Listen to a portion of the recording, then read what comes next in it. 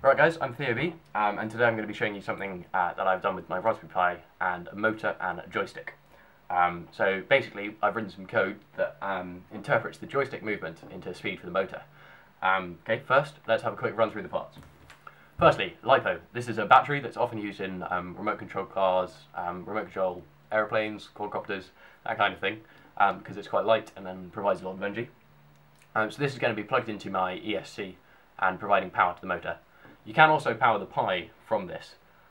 You need to do some fiddling around with fuses and things so that you don't cook it, which I haven't got around to doing yet, so I might show you a video of that later.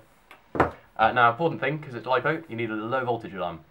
You probably don't need it for this specific thing, but given that I'm going to be using the LiPo for various other things, I thought I should get it, because LiPo explodes if you charge it too low. So this will beep before you do that, and you can use it to turn off all this stuff so that you don't set fire to your house.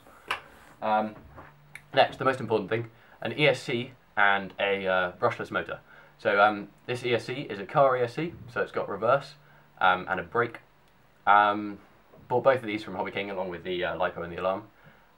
Brushless motor, lots of power, lots of energy, goes pretty fast. So what the ESC does is it interprets the PWM signals from the Pi into something that the motor can understand to control its speed. So we've got quite a few wires coming out of it. One is the one is the motor, one is the LiPo, and one is that you connect to the transmitter, which in this case is the Pi. Next important thing, the Pi itself. This is just a Model B flash with Raspbian with the bit of code that I'm going to be running, which is written in C. Another important thing, the joystick. So this is a Cytec gamepad thing that I was using with my PC to play some games. Thought I could put it to a better use, doing some Raspberry Pi related gubbins. So let's connect it all together and see how it works. Okay, so what we've got here is we've got the ESC connected to two GPIO pins. One is ground and the other is one for the signal cable. We've got basically everything set up as it was before. So what I'm going to do is I'm just initialize the code that starts the PWM pulses.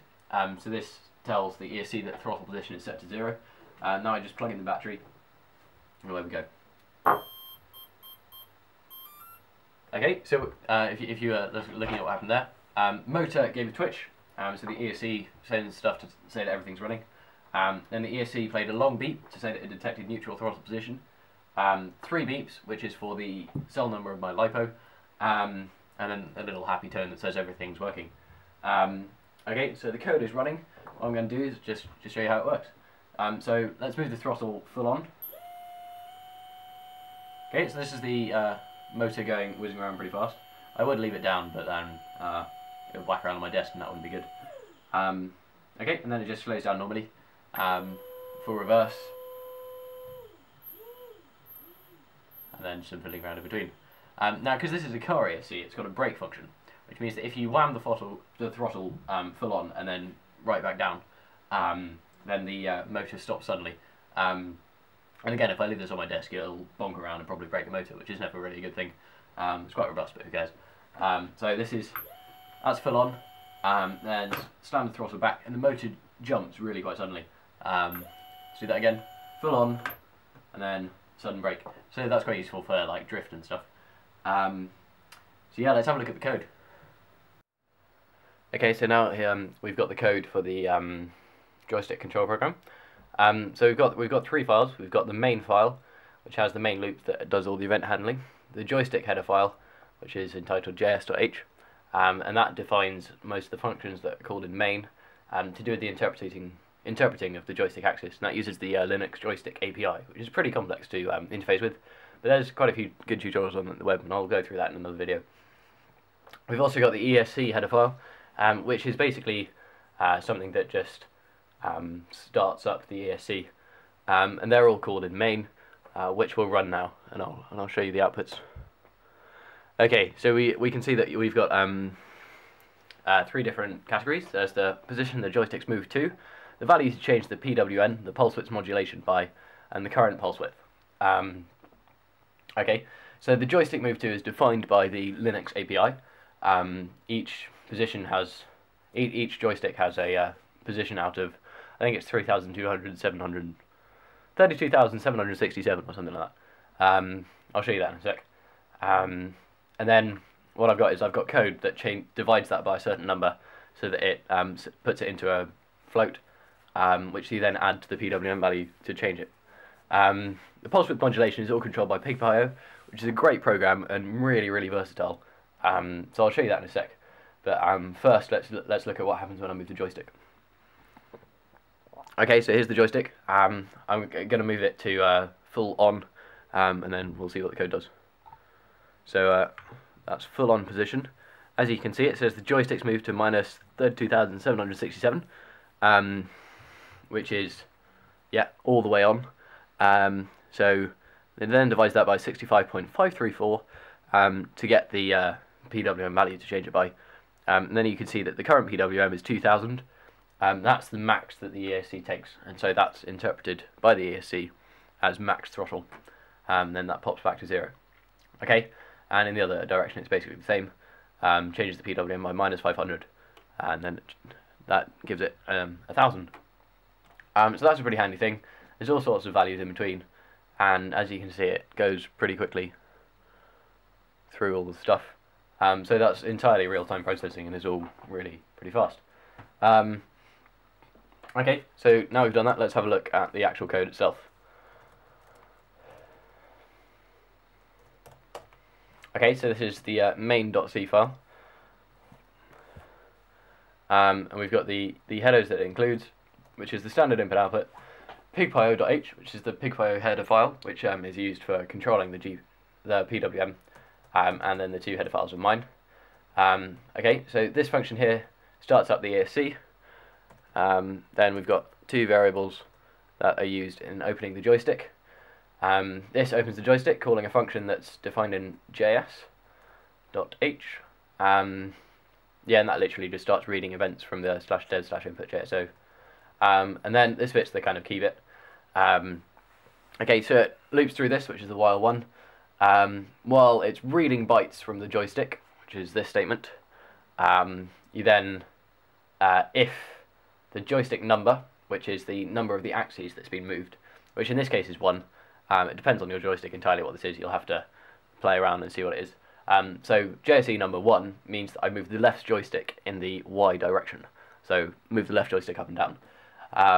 So if it's that joystick that moves, change the value of JSE. Sorry, that's incorrect. There's a variable called change, which is in the esc.h header file, which you change to JSE value divided by 65.34. JSE value is something that's in the API. So really, yeah, it's the number from from minus 32,767 to positive that.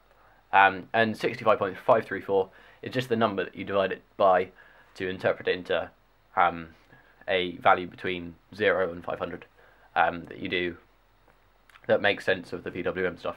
Then you change that to PWM, and then it prints all the stuff that we've seen later. I've actually commented out the line that actually changes the PWM, because I didn't want to be sending the motor spinning around on my desk. But if we uncomment this now, it'll all go back to working. Okay, let's have a look at the joystick header file, which is the really interesting one. All of these things, I don't actually know how many of these are useful, because I included a bunch of stuff and then kind of got rid of it. So if you want to tell me in the comments which of that is actually any point having, that'd be great. So that's a global variable called axes, which I don't think I actually need as global anymore, but that was a leftover from something that I was doing earlier that was fiddling around with all the different axes. This is the function that opens the joystick. That's all just interfacing with API stuff. Those are all pretty simple. This is a pretty handy thing that returns information about the joystick device. However, that's not really needed for this, so I haven't actually included it in my main loop. And then down here is the thing that I've now moved into the other main file. And then a quick look at esc.h. esc.h this is the real PigPio stuff.